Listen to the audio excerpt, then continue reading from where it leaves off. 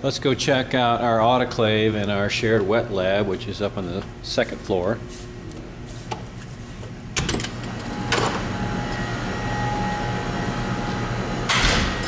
If you've got any biotechnology or life science companies in your incubator, you absolutely have to have an autoclave, a necessary piece of equipment. Now, when we started out, we bought one of these small tabletop autoclaves and installed it. You see the piping up here, the water feeds,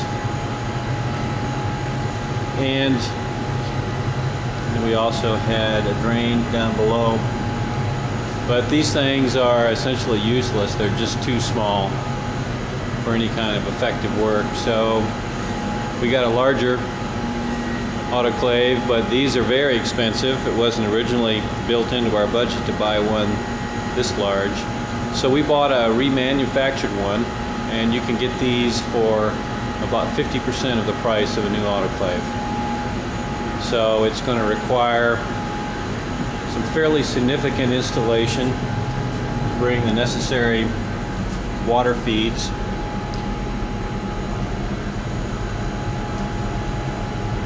And here's the cold water feeds coming into the back.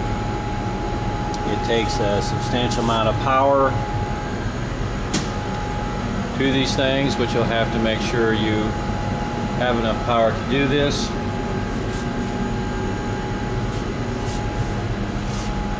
And you have to be able to drain the autoclave. We have a drain back here. And also, there's a look inside, but you'll need to vent these things. And we've got a large vent with a light, and it's venting into our separate fume hood ventilating system that runs the entire length of the incubator.